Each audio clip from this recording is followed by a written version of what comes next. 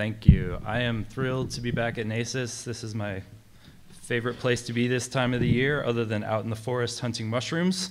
So be doing that this weekend, hopefully. Yes, my name is Dan Coe. I'm the graphics editor at the Washington Geological Survey. So this talk has three different sections. The first one's basically why tsunami mapping is important in the Pacific Northwest. The second is about some of the challenges in creating and mapping tsunami data. And then the third is about some of our recent tsunami map products at the Washington Geological Survey. So why are we mapping tsunami hazards in Washington and Oregon and other parts of the Pacific Northwest?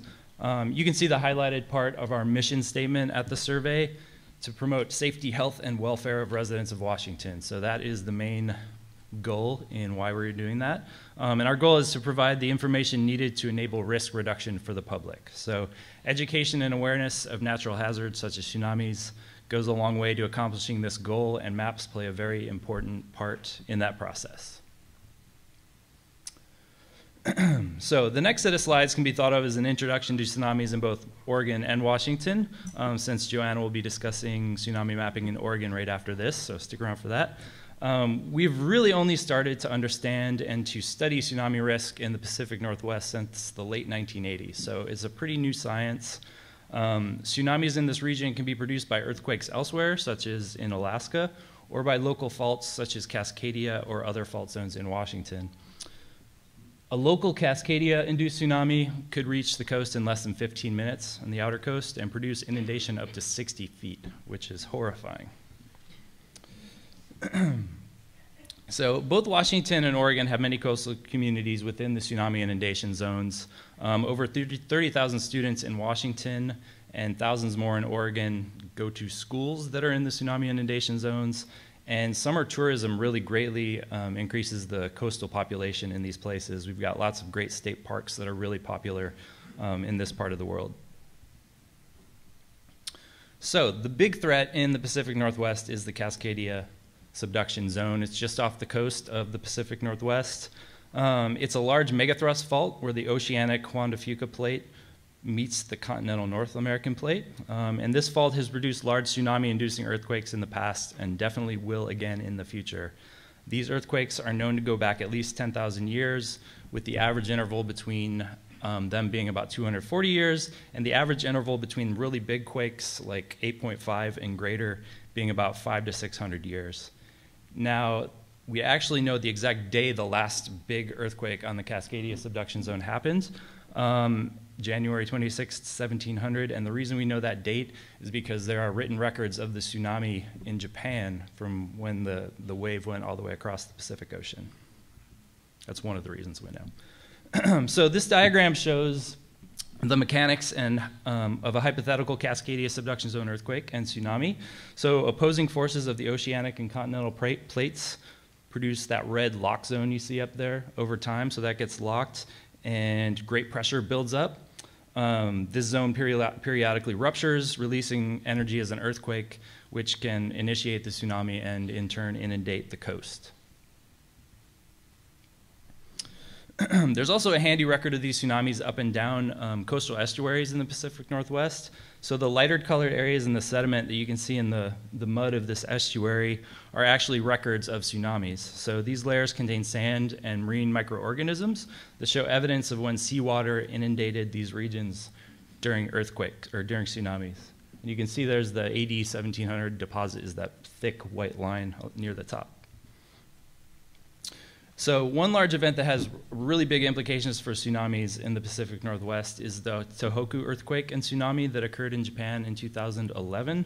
The Tohoku event killed over 15,000 people and caused billions of dollars in damage. So why is that important here in the Pacific Northwest? Basically because the conditions that created the earthquake and tsunami there are almost a mirror image of what's going on along our coast here. In both cases, the oceanic plate is being subducted underneath the continental plate, creating an area with great potential for large earthquakes. So we've got lots of challenges. How do you map a hypothetical tsunami, right? Part of the challenge with that is there's a lot of different scenarios, especially in Washington, where we have a lot of different fault zones. So The ones that are circled up there are all fault zones that could produce a coastal tsunami. The one I'll mainly be talking about today is Cascadia, which is the super scary one up in the corner there. Has lots of bright orangey colors. But the Seattle fault, which basically runs right under the city of Seattle, has produced very large earthquakes in the past. And since it's now under a large city, that could also be very bad. So the next challenge has to do with data. And we all know data tends to improve over time. And we use a lot of elevation and bathymetric data to model tsunamis. So, new data makes hazard models more robust and better over time, potentially producing more accurate results. In this image, you can see kind of the difference between a 10-meter DEM switching to a DEM produced from LiDAR. And this is particularly important in the flatter areas. This is Aberdeen and Hoquiam, Washington. So the more accurate those low-lying areas are, the more robust your tsunami model is going to be and the better your data will be. So large earthquakes can also lift the land up or drop the land down. So you have to take that into consideration when making models of tsunamis. This kind of complicates that a bit. So the purple area of this map along the coast is the area that will likely drop in elevation during a tsunami or during a large earthquake. So another challenge is Washington has a crazy coastline, as you can see here. I'm sure you're all aware we're very close to it right now. Washington has over twice as much coastline as Oregon does, over 3,000 miles. Not a competition. We're just different. It's okay. These narrow waterways in the Salish Sea and Puget Sound complicates data results where the model resolution exceeds channel width. So if the model resolution is 100 meters wide and the channel is only 50 meters wide, it's not going to squeeze through that little hole. So you have to take that into consideration. It can also make map layout tricky if you're making a static map of this area, depending on where you are. So the last challenge is bureaucracy. At the survey, we work closely with a number of other federal, state, and local partners to plan, produce, and communicate the work that we do. And you can see many of those entities listed here at right, along with the factors that we need to consider to work smoothly for success in this work. Much effort needs to be put into these relationships to ensure that we can keep producing maps and information for the public, and also that it reaches the communities that need it the most. All right, now on to the maps. So at the Washington Geological Survey, we have 3 people on our tsunami mapping team that are integral to producing our map products. Karina, our chief hazard geologist, Daniel and Alex are tsunami hazards geologists. Here they are doing sciencey things, pointing out some tsunami deposits and some maps. I've learned a great deal about tsunami science from these guys and also how to depict tsunami data in effective ways. My role in this process has been as the cartographer, taking the data and outputs that they produce and translating them into maps. So here are a few of our recent tsunami maps that we've produced at the survey. Tsunami inundation or current velocity and speed maps. Evacuation walk time maps, which show the time that it will take to walk out of the inundation zone in several coastal communities. Several interpretive tsunami maps and graphics on our website. And then finally, tsunami simulation videos that show tsunami wave amplitude and current velocity. So our inundation and velocity maps are based on a modeled magnitude 9.0 Cascadia-induced tsunami, so that's similar to the 1700 event. We have 3 types of maps in this series, 2 inundation maps and 1 current velocity map, and we've produced them for about 6 coastal regions thus far. Modeling software called GeoClaw and MOST, which stands for Model of Splitting Tsunamis, both of those are awesome names, were used to produce the initial data, which was then processed into maps using ArcGIS Desktop, and then onto Adobe Photoshop and Illustrator for the final products. Here are 3 maps from Southwest Washington, 2 of the inundation maps on the left and the current velocity map on the right. Let's zoom into one of those areas. So this is the Westport Peninsula in southwestern Washington. Now the map on the left shows binned inundation, with yellow showing inundation of 0 to 2.5 feet, light orange 2.5 to 6 feet, and dark orange, which is most of that map, showing inundation that's 6 feet and above, which is, like I said, most of the map. So the center image shows a more detailed, continuous inundation raster where spot values are listed for certain areas, so you can get a little more into the nuance of the data.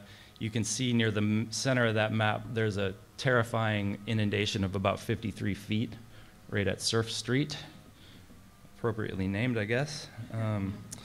The map on the right shows current speeds, with the purple areas being the fastest at 9 knots and above. So those current speed maps would be obviously useful for mariners, anyone who does any boating, to know where, you know, if you're out in the ocean, these are the places you probably don't want to be. All right, so that brings us to our evacuation walk time maps. So why walk time maps? And the reason is basically many coastal areas will likely have impassable road networks after a large earthquake due to land liquefaction and or structural damage, making driving likely impossible in many places. Now these maps were modeled on a slow walk pace of 2.5 miles per hour, which is considered the planned walk speed for crosswalks. And we've mapped about 10 coastal communities so far.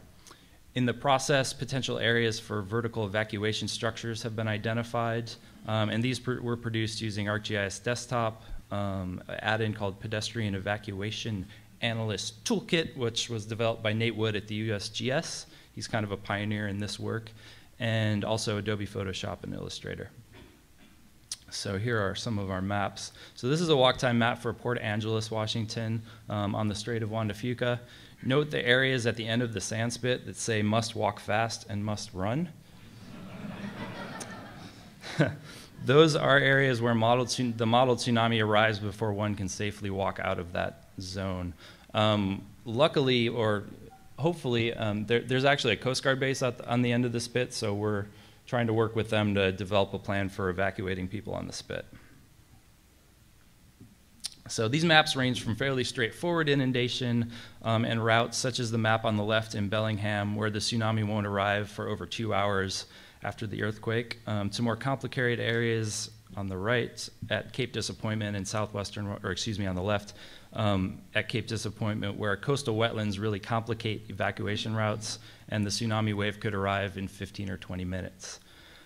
There are places on many of our maps where there is not enough time to safely evacuate on foot, and this is one of those areas. You can see in the bottom corner, it's probably hard to see from where you are, but it says estimated wave arrival time 20 minutes next to a symbol that says it'll take you 45 minutes to walk out. So not a great place to be.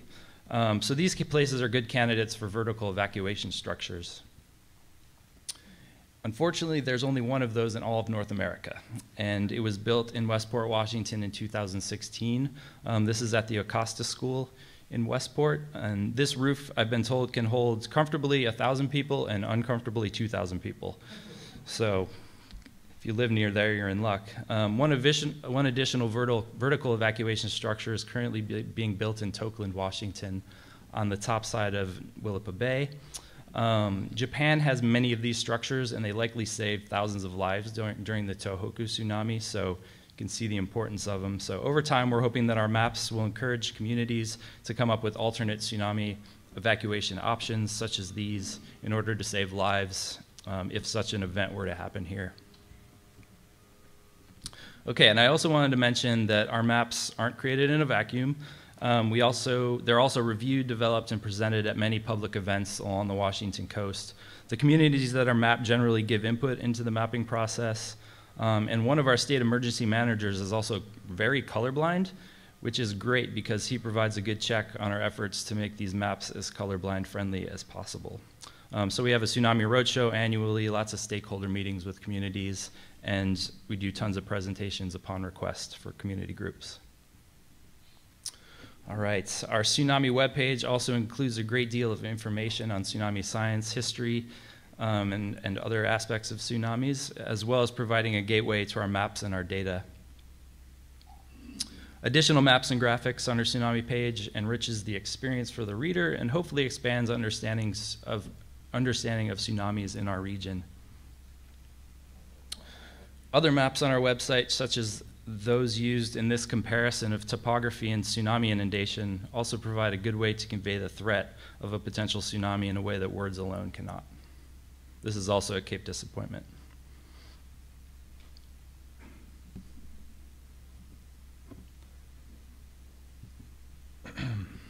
All right, and we also provide an avenue to view and download our tsunami data and publications through our geologic information portal, where we host much of our information.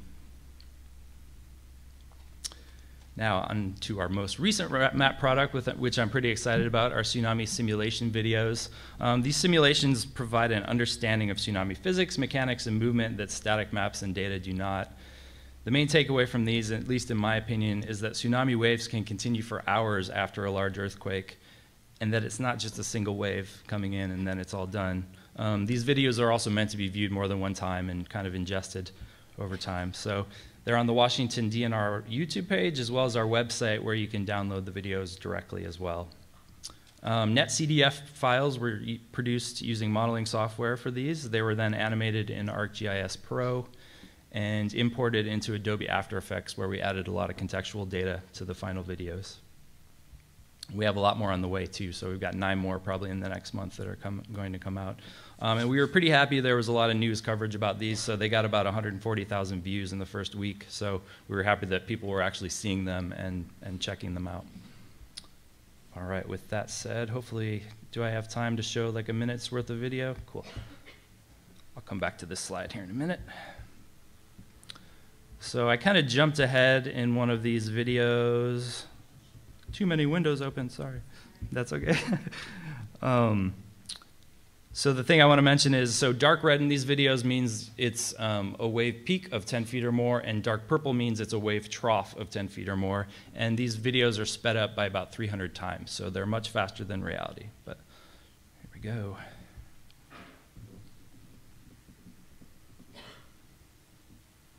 Get ready, here it comes.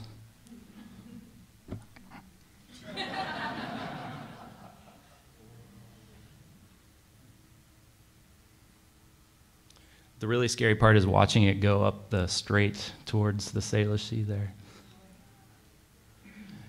So this is our statewide video. We have several more that are focused on more regional areas that give more detail. But you can see we're not even safe down here in Tacoma. It's coming for us right now. So you can see waves keep coming. They don't stop. We're about 3 hours into the video. Our data goes many, many, many more hours. We kind of kept these videos to about a 6-hour length, but it's very telling. And we're hoping to educate more people and the public. One big difference between this Japanese tsunami and one that could happen here is that Japan was really prepared for a big tsunami, and we are really not. So we're hoping to change that. All right, here's my info in case you need it, but thank you.